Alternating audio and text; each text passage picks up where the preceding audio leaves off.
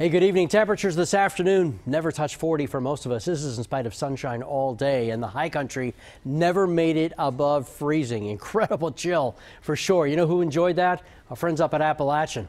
Busy all day. All the ski resorts have been busy as they continue to make snow like crazy thanks to the well below freezing temperatures. Now, we've also seen a pretty steady north wind. That is adding insult to injury, driving wind chill values below freezing everywhere and in the teens out across the high country.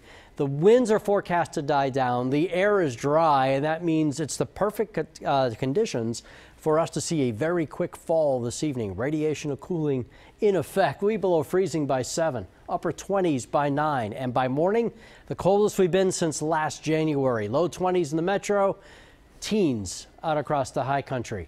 Over the next few days, we will slowly warm things up. That's good news. There's only one more chance of rain this week.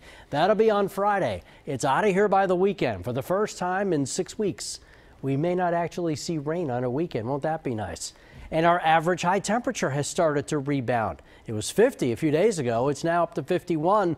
It'll continue to rise from here, and we'll be close to that as we head through the weekend into next week. Have a good night.